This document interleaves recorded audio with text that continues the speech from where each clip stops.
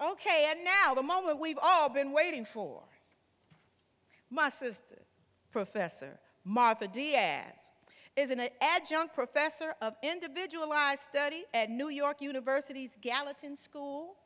She is a community organizer, educator, media producer, archivist, and social entrepreneur. She has been dedicated to advancing social justice, cultivating leaders and artists, and mentoring youth for over 15 years. She was a production assistant for the late Ted Dem, the TV and film producer, director behind Yo! MTV Raps, and among other productions.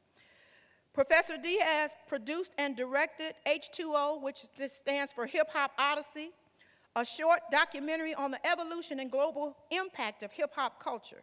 In 2002, Professor Diaz formed the H2O International Film Festival and subsequently developed the Hip Hop Association, H2A.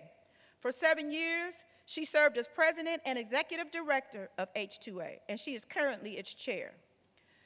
She launched H2O Newsreel, the first hip-hop media distribution label dedicated to the education field, in collaboration with Third World Newsreel. Professor Diaz co-created and edited the Hip Hop Education Guidebook series with Marcella Runell Hall.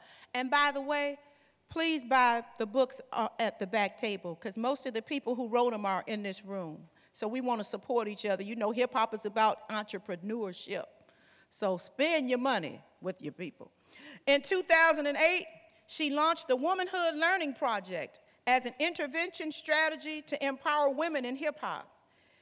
In 2008, NYU Gallatin graduate, as she was a graduate student and a Catherine B. Reynolds Fellow, she founded the Hip Hop Education Center for Research, Evaluation, and Training in partnership with Dr. Pedro Noguera of the Metropolitan Center for Urban Education at NYU Steinhardt School of Culture, Education, and Human Behavior. Please help me welcome Professor Martha Diaz.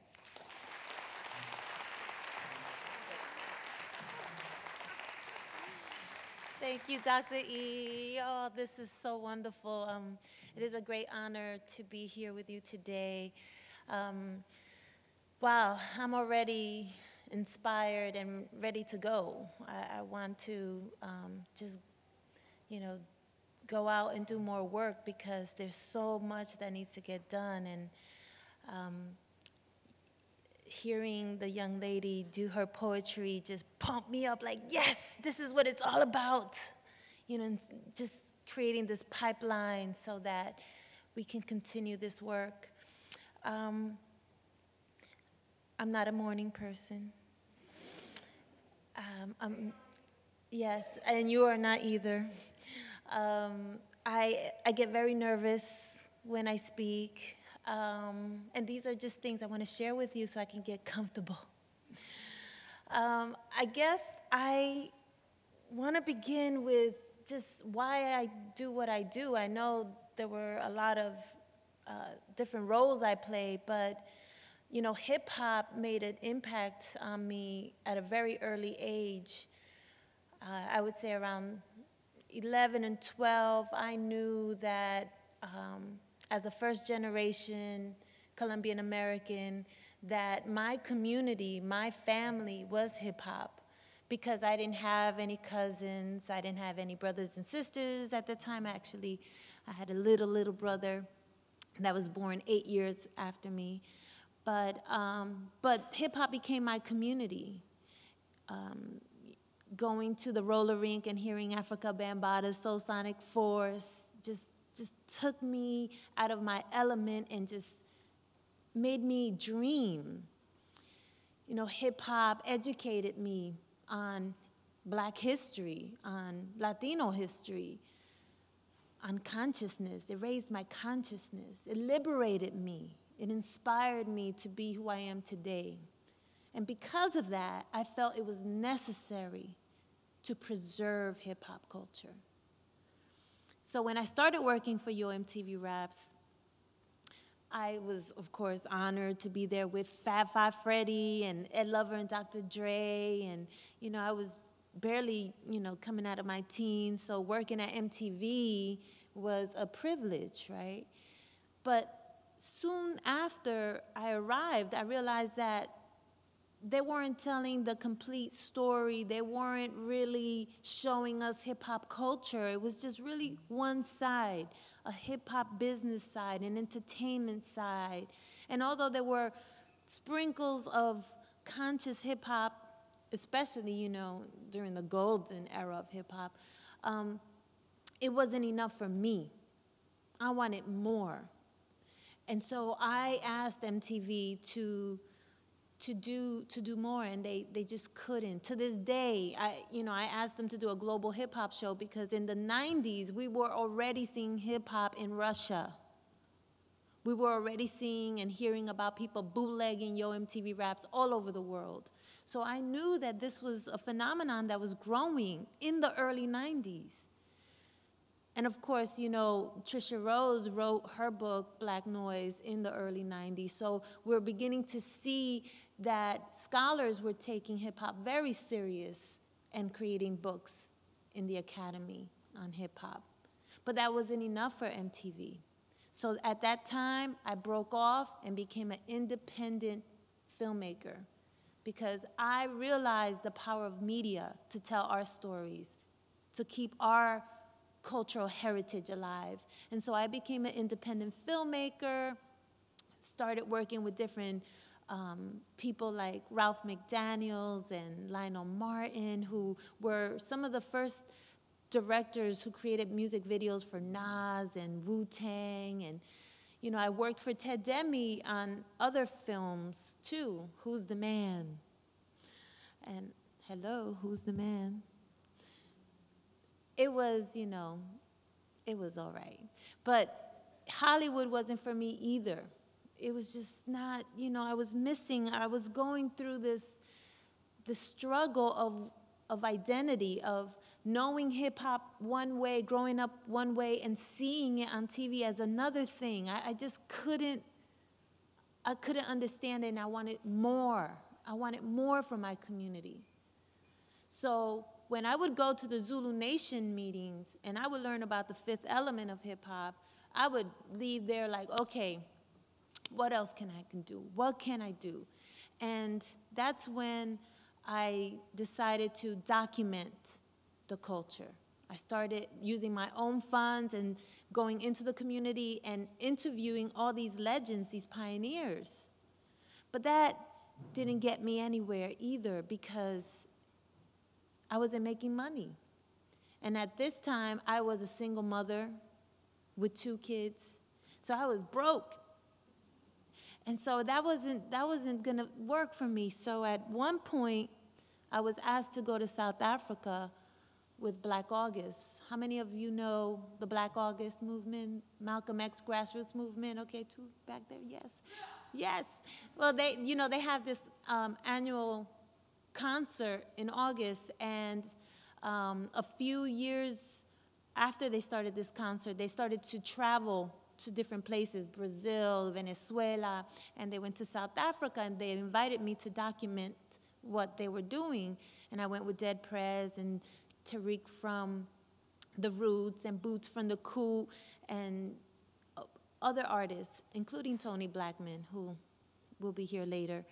And I saw how young people in South Africa were doing so much with so little that I came back and I was like, okay, I'm starting a nonprofit organization. It's going to be a film festival. And I just came back motivated to do something for my community. And when I did the film festival, I gave a lot of filmmakers a platform to tell another story, an alternative narrative to what was going on TV. And that just blew up so much that it was beyond my capacity.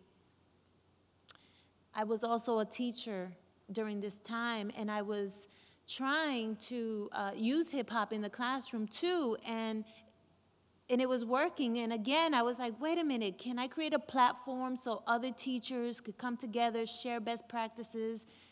Yes, so that's what became the Hip Hop Education Summit. So everything just kept evolving, and you know, this was trial and error. And by 2008, I realized I needed to go back to school to learn how to make real money because I was still broke. It didn't matter how much I was doing in the community, how much of an impact I was making. I was still not sustaining myself. So when I came back, I decided to create an organization that would measure impact, that would help scholars, practitioners to do this work so they could sustain themselves. And that's how I got to this point. So we all know that hip-hop appeals to everyone. It transcends race, gender, socioeconomic backgrounds. We know that it impacts across disciplines, sectors, and borders. You know, we see it in business, right? We see the moguls, how they're making millions of dollars. You know, Latifah just did a partnership with Netflix. You know, Rock Nation, Jay, you know, is just doing his thing, selling tickets, managing people, co-owner of the Nets, you know, team. Swiss Beats just did a partnership with Monster. And of course, the Rush Card, we know about that. And, you know, Eminem is also part of the business of hip hop. This is not, okay. We know how hip hop impacts politics, right? Because in 2008, there were all these campaigns, you know, to get black young people to vote, and Latinos. Of course, there's Rosa Clemente, who was a vice president candidate in the Green Party during the same time that Obama was running. And then George Martinez and his wife, he is the first MC to get elected to political office. And he also ran for Congress a few times. And, you know, Kevin Powell, of course, was in the real world, and then he was in the real world running for Congress as well 3 times. And during this time, you know, for the first time, we saw black voters had the highest turnout than ever before. And so this was due to hip-hop's involvement in hip-hop and politics.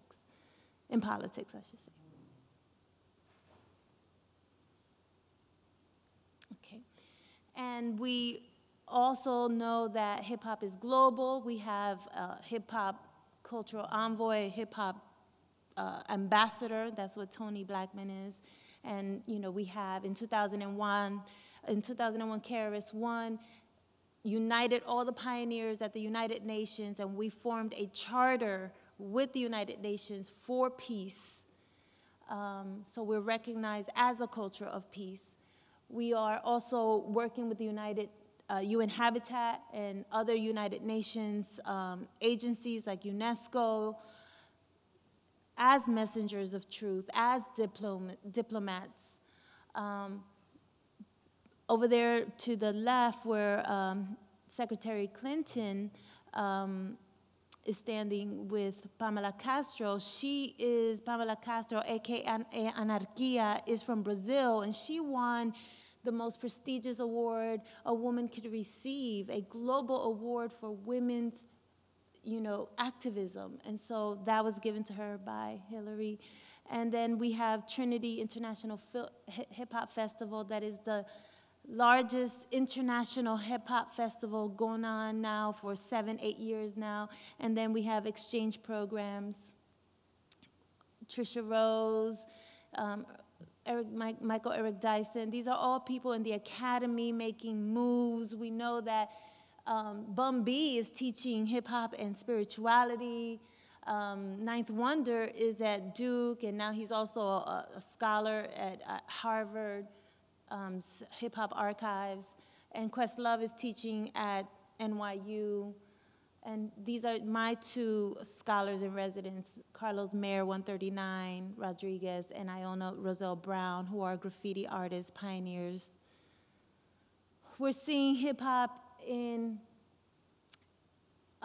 hip-hop archives. I just went to Tupac's Shakur conference last September.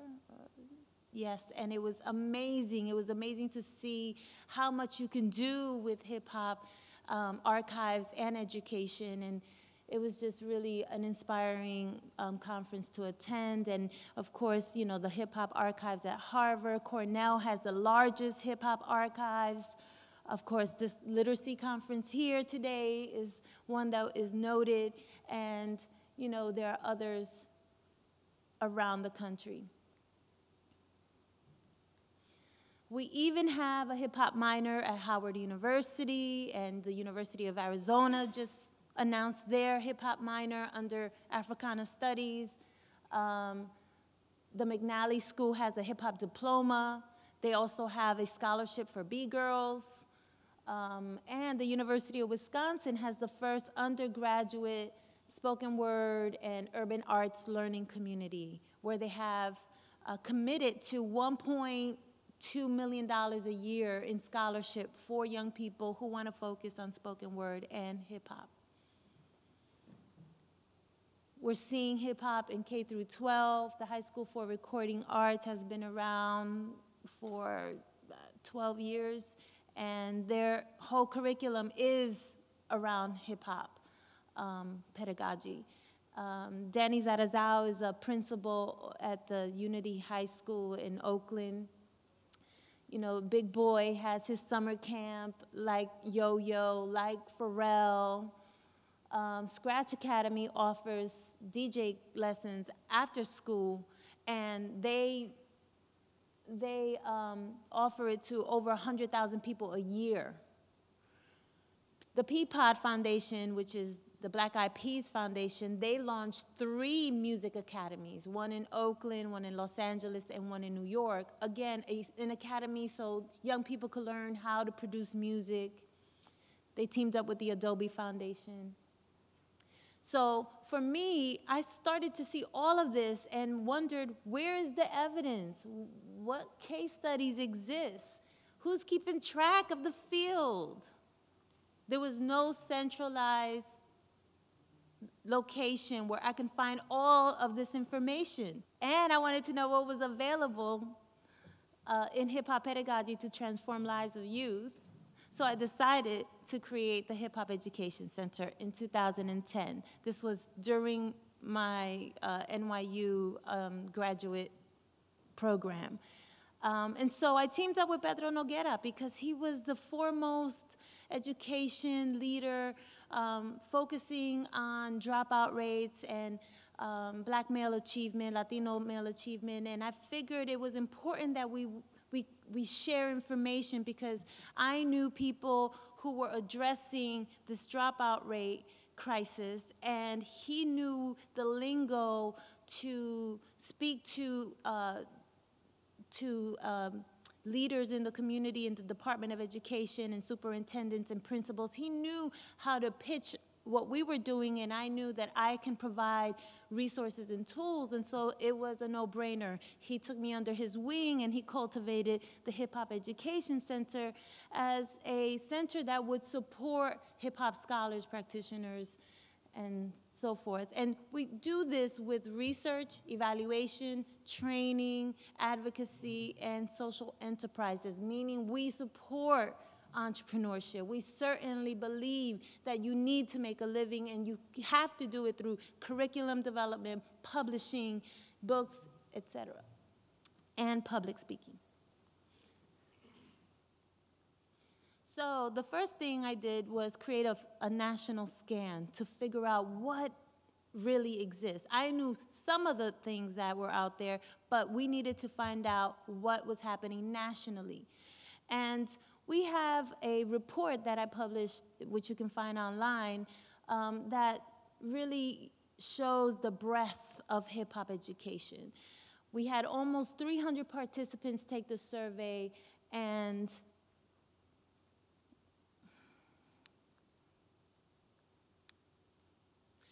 some of the results that we found really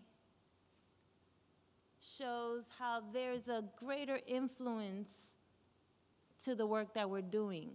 So The number one element that was used in hip-hop education was the fifth element of hip-hop. 76% of the programs included the fifth element, knowledge of self and the community.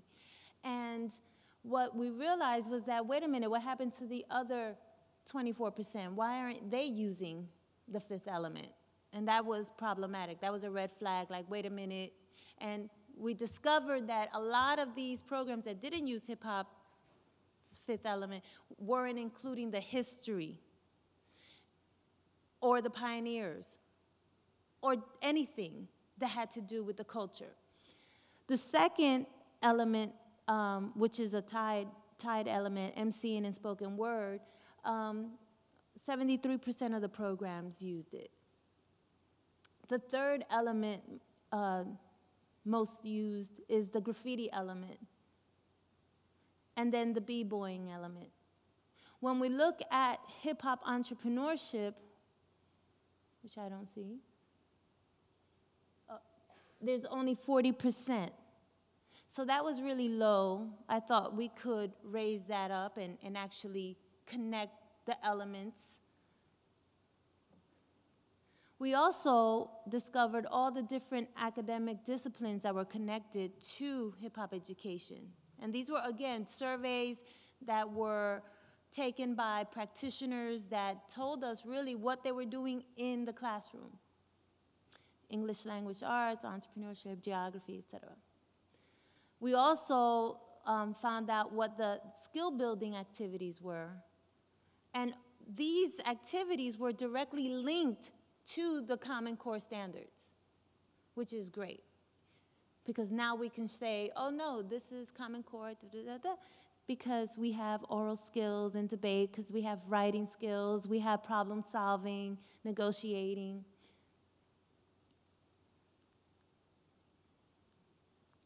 We also discovered that most of the programs were in New York.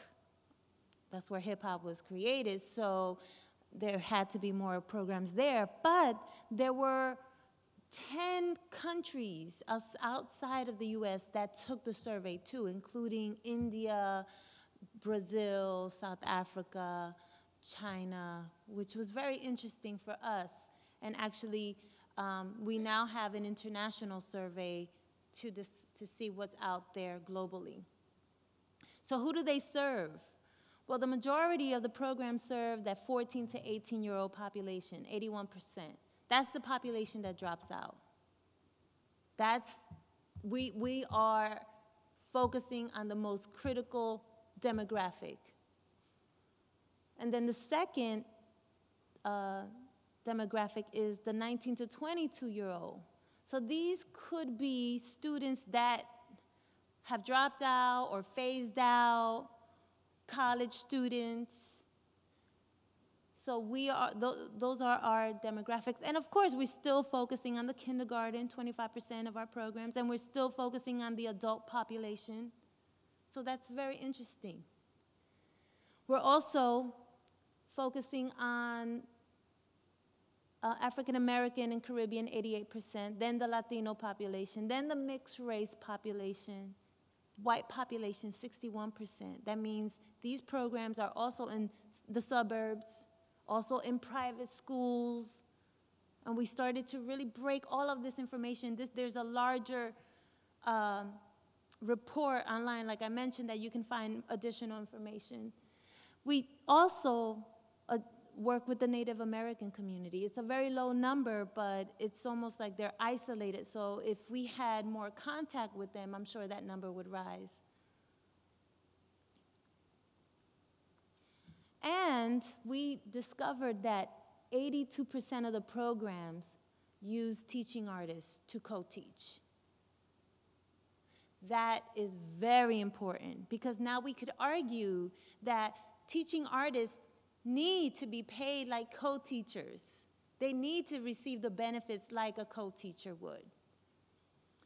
So some of the projects were hip-hop in all the disciplines, from science, math, geography. We saw hip-hop youth participatory action research, where students would go into the community and conduct surveys, or they would create murals. We had media literacy projects. We had hip hop in the community where the pioneers would come and talk with the youth. The youth would interview them. They would come and co-teach as well. We saw a lot of film screenings, students hosting film screenings. We saw a lot of beat making, spoken word album making, exchange programs, and hip hop theater. And these are, again, some of the programs. So in addition to this, I wanted to know more. So that was one piece of our research. Great, we now know that all of this information exists. We know that this number is low. 300 is low. It's a low number. So we know that that's just a sample of our population. So in addition to this, what can we do to show others that they can do it too? How can we direct them to the resources? So the next question we posed was, what are the resources that exist? And the normal, you know, the media, the hip-hop history, we can point to movies that exist that address about every issue, social issue out there. You know, women in hip-hop, misogyny, you know, race. And we saw films on international hip-hop that also existed. And, you know, not only documentaries, we have, Hollywood has their movies that we can also use for education. We have all these books every year. Last year, I don't know how many new books came out, but we're just seeing a proliferation of books being published, hip-hop books being published, and here are just some of them. Here are the ones that address hip-hop and education. And, you know, these books are important because they really talk about the theory, which I'm not going to talk about today because you will get that in your breakout sessions. But theory is very important. Culturally relevant pedagogy, we can connect hip-hop education to that. We can connect social justice, you know, pedagogy. We can use hip-hop to address all of the theory that, again, scholars would be interested in and the Department of Education would be interested in, and these books are great resources for that. We also see a proliferation of hip-hop didactic materials. I mean, we created, Marcella and I created the first book that showed the different ways you can use hip-hop in the classroom. We just had sample, it was like a sample lesson book. But now you can get anything from, you know, teaching how to color and learning Chinese to preparing for the Regents exam. You know, vocabulary, which is up there on the upper left-hand corner, they were one of the groups, one of the projects, one of the programs that did not include the fifth element of hip-hop. They're in 2,000 schools. That's a problem. We had a meeting, and we discussed this. And what happened is that he admitted, one of the founders admitted that he had no connection to the pioneers, that he loved hip-hop, he supported hip-hop, but he had no relationship with the community. And so we're seeing more of that. We're seeing more curriculums and educational materials that have no affiliation to our community, and they're making a lot of money. We're also seeing books on the business of hip-hop. Our business moguls are writing books on their success, and it's very important because we can learn a lot from them. Elena Romero released a book last year on the movement, how hip-hop changed the fashion industry. At one point, it was a crazy number. It was like $12 billion industry at the height of hip-hop fashion. We were $1 billion industry, just the fashion industry alone. This is information that young people could use, could get inspired by, and now we're seeing another wave of hip-hop fashion, an independent wave. And of course, Steve Stout is the king of advertising, hip-hop advertisement. And so he talks about how hip-hop broke all the rules. So I also wanted to research the hip-hop artists and scholars and activists and filmmakers that were out there and create a database. And we discovered, again, hundreds of our people just doing the work in the community, not only in the US, but abroad. And so this information, we wanted to do something with it and connect it to the pioneers and make sure that the pioneers are always involved. And so we're developing this website that you would have access to this information of community groups that are doing great work. Word Beats in Life has a teach-in each year. Great resource for you to go and get more professional development, for you to network with other practitioners. And like this conference, you know, we need to continue to support these conferences so that we can formalize the field of hip-hop education. Of course, Hip Hop Congress has been doing great work in the universities for over a decade, and they have about 36 chapters in different universities. And a rap session, I mean, all this information is important because it's a resource for you. So, new possibilities. Well, we're seeing that hip-hop collections, archives, are now being linked to hip-hop education. We're now witnessing a new phase of hip-hop pedagogy where the artifacts are being brought into the classroom, or teachers are taking students on field trips to museums, to universities, to libraries, so that they can look at flyers, clothing, and I don't know if you're aware, but there's a Hush tour, bus tour in New York, where they take people to landmarks, hip-hop landmarks. So we're starting to see that we're mapping out hip-hop culture, and for each state, you can do the same thing. So New York, of course, is where hip-hop began, and that's where it's starting, but this is something that's going to happen across the world. We're also starting to see hip-hop and health really take off. You know, hip-hop public health focuses on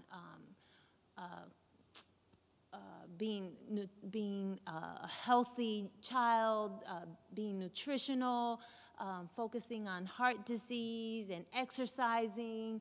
We're seeing, you know, Russell Simmons teamed up with Erica Ford, and she has an organization called Life Camp, and they're doing yoga classes in schools, and that's Deepak Chopra, by the way, which supports Russell Simmons.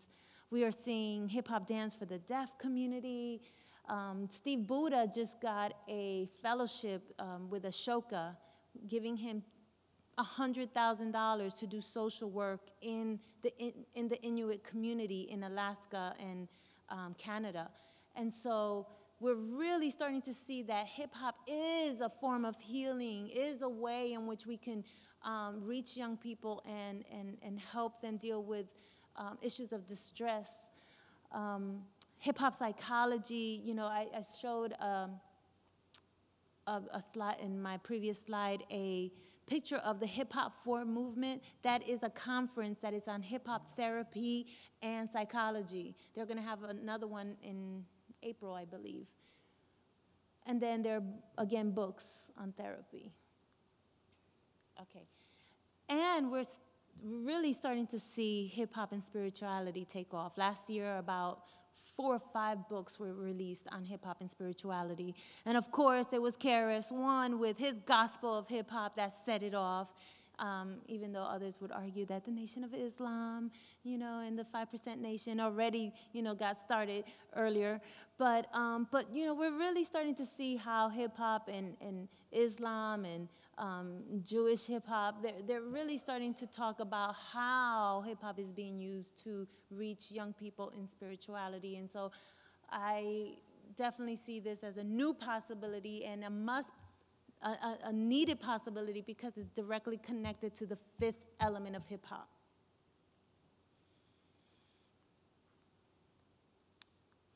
And, you know, I hear all the time people saying, hip hop is, we're waiting for the next hip hop. We're waiting for a new genre to emerge. But really, hip hop is evolving. And what we're now really starting to see is the multicultural side of hip hop. Global hip hop has taken off, and we are seeing it through these books that really focus on every part of the world. And along with the books are movies. And so we really are going to start seeing curriculum connected to ESL, English language learners. And so that's very, very exciting. And then hip hop and technology, how many of you know who DJ Spooky is? Okay, a few of you know. His app, which you can see up top, is an app that you can teach DJing, and you can produce a song and broadcast it through iTunes. It was downloaded 10 million times. Rap Genius, of course, you've heard, they just got $15 million for their hip-hop wiki, right? They annotate hip-hop lyrics. Hip-hop word count, Tahir Hemfield's rap almanac, where you can research a word. For instance, in this example, he's researching champagne, how many times it was used in rap lyrics. So we're seeing searchable engines that make it even easier for students to conduct, research projects. And last semester, we teamed up NYU, Teachers College at Columbia, the University of Wisconsin, to do a 3-campus video conferencing public lecture series. That was a mouthful. And we, for the first time, that was the first time, we were able to have speakers address hip-hop pedagogy, and in all 3 campuses where young people were interfacing with the speaker and with each other. And so, again, this is just the beginning. And then, of course, these citywide competitions, this is my favorite. And, of course, Chris Emden will be here tonight, and he'll talk more about this. But this is a phenomenon here. I mean, he teamed up with Dr. Neil deGrasse Tyson, one of the most important scientists of our era and our century here, and the GZA from Wu-Tang. And they created the Science Genius Battles with 10 schools. And this is a citywide initiative that the Department of Ed is supporting, is funding. Now, if this succeeds, which it will succeed, this opens up the door for other competitions. And so this is the future. And that's it. Thank you very much. I know it was a lot. I just had to show you that hip-hop education is bigger than what we think it is. And now that the celebrities like the Swiss Beats and the Questlove and, they're entering the academy and they're joining us, they're actually shining the light on us, our movement. So it is time for us to ask for that money and to really position ourselves as the next phase of hip-hop culture. So we're ready for some questions? Yep. Yes. Please show her some more love. She deserves it. We read her work in my Hiphop Literacies class, and that's how we found out about the nationwide study of hip-hop and education. So I know some of you must have questions. So please come to the mic because it's being videoed. No, they can't. No, come to the mic, Brother Yasin. Is that Brother Yasin? That's Brother Yasin. Yes. How you doing, Martha? Martha, we want to thank you and Pedro and everybody down in the way you follow your work. I have one question to ask you, though. You mentioned, I've forgotten whom the person was whom you mentioned who was doing hip-hop therapy, because and where that conference was, and you said it's going to be done again, because Yancey and the people at Fordham had one last year. It's them. It's them. Dr. Edgar Tyson. Yeah, is that the same one? Yes, and okay. Laura Gardner. Okay, that was yes, my the question. same people at Fordham University. Yes. Thank you. Mm-hmm.